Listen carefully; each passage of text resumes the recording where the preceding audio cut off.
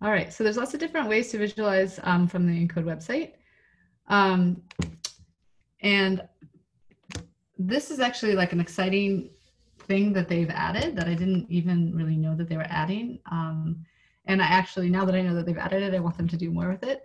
So if you click encodeproject.org and you go to ENCODE, you can see this beautiful, wonderful ENCODE website, which I hope that you've had some chance to look around. It has so much information. It takes a little while to get to know it and get to use it, but it's really amazing how much data there is. So if you go like encyclopedia or data, so let's go to data, and you can do like an experiment search. So you click that, and you see this huge amount of experiments. You can click experiment matrix, and you see, I like this view because I think it's very pretty. So you see all these different experiments and all these different cell lines and organisms and tissues. All right, so you can be very excited about all this data, and you can sort of scroll over or scroll down, and you see, oh wait, I just saw high C. So you click high C, and you have all these high C experiments. Now, you can do it that way. You can also search in the search bar for high C, high-C.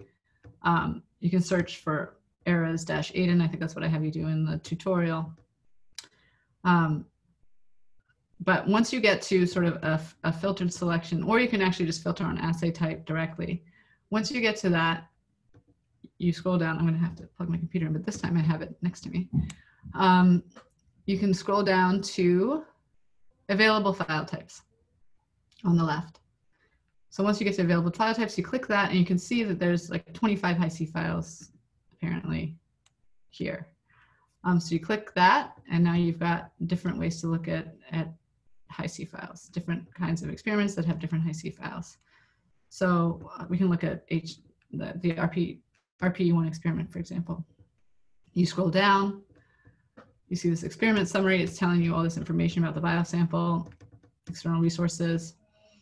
It's telling you about the replicates. They have this neat thing, this association graph, which shows you the information about the software that was used to process this experiment. And now here you have these are the high C files, mapping quality thresholded and just the regular chromatin interactions. Now, if you go to the tab File Details, so it's all the way on to the right, you can actually see that there's this Visualize button. And you'll see if you scroll down, what can you visualize? You can visualize these two. So they're already selected for you.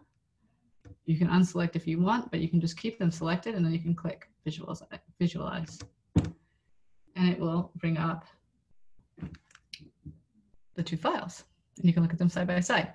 Now, these are not very different, okay? Because these are just two versions of the same high C map, one in which it was mapping quality thresholded just above 0 at 1, so it just has no repeats, and then one in which it's at 30. And I can tell which one is 30 versus which one is 1 because when things are sort of badly aligned, there's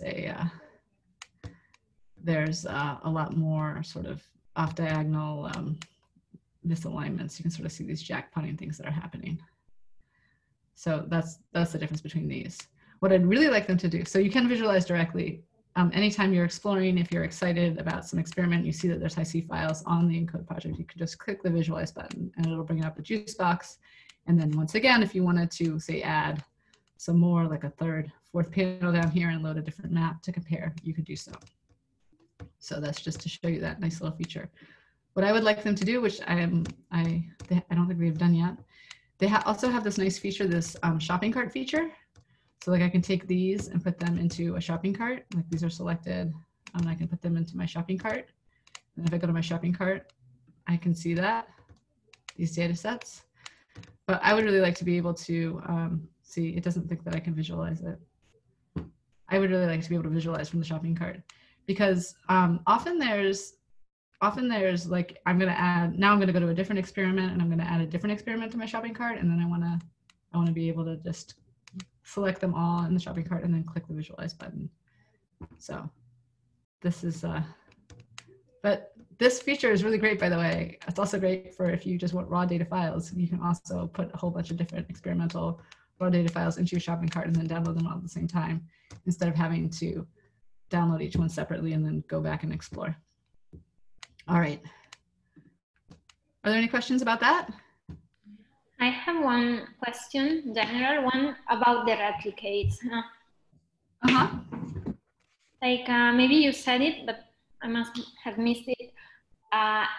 Is there a way to combine replicates in the same map? No. Well, Mohammed, are you there? I'm not sure. There's a way to do it in Juicebox desktop. I'm not sure about Juicebox on the web. Yeah, sorry, can you repeat the question, sorry? Can you combine replicates within Juicebox on the web? Yeah, on the web, I don't believe that's supported. In Juicebox desktop, you can do it by selecting multiple from the selection option, but yeah, I don't believe the web supports that option. And yeah, okay, so it's like an average of the replicates, the thing that it does? Or... In the Juicebox desktop situation, it'll sum them, so it'll give you the sum of the results, but it doesn't try to renormalize it. So what we generally recommend is it's useful for a quick view. If you have, if you want to sum a bunch of replicates, you can quickly sum them and get a rough idea of what's going on. But if you want to do actual analysis on it, it's best to actually take them and combine them. So Juicer has a script, mega.sh script, which will basically combine replicates into a mega map. That would be more preferable for actual detailed analysis. But if you're just looking really quickly and trying to sum a couple of maps together, then the desktop version will do that. Yeah, okay. so I'm just showing you this easy way to do it, but like in the Juicebox desktop version, you can do multiple selection. So I could select 3 replicates here and open them, and it'll just sum them. As Mohammed said, the problem is the normalization. And you just can't, it's incorrectly normalized in that case if you try to use normalization. So we do suggest, this is taking a real long time. That's one of the reasons it's better to do tutorial or Juicebox. Yeah. So yeah, one of the things suggest, oh, sorry, go ahead. Yeah. Go on. I was just gonna say, yeah, as you were ahead. saying, yeah, so the desktop version will normalize, physically it'll normalize each map individually rather than taking the total sum and then normalizing. That's the... And so when it sums them, it sums these normalized values, but it's not mathematically correct what it's doing. It's probably like, it's not that bad either, but it's not correct. You can see up here in the title bar, it tells you that these are the maps that are summed together. So high CO1, high CO2, high CO3 are summed together. And then you could go ahead and change your normalization, maybe. No, it's not even letting me do that. Maybe it's because we're on the genome-wide view. Well, in any event, I'm gonna exit out of this because I necessarily want to show you this topic. But I do.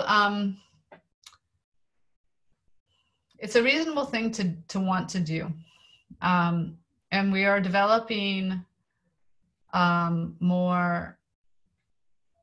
It's a reasonable thing to want to do. I mean, that's why we have a mega script that does it, and because we do it all the time. We sum replicates all the time. We have a new normalization algorithm that we're hoping it's also a balancing algorithm, but it's much faster, that we're hoping to include, but I'm still not sure that we would be able to do sort of like real-time summing of the maps. It's certainly something that we could think about. It's just not possible to take, like mathematically, there's not a good way to transform the normalized values into some normalized values. So it's actually like kind of an interesting problem that we could think about more, but we haven't tried to do it yet. The one thing that we could potentially add as a feature would be to have the sum maps and then do on-the-fly normalization. I don't know if we're quite fast enough to do that, but the fast code we have is pretty fast, so maybe we could do that.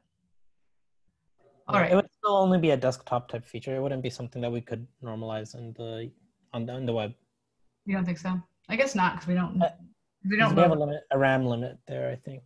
Maybe for the lowest resolutions, but not for the deeper resolutions, like 5 KB or something. Yeah, that makes sense.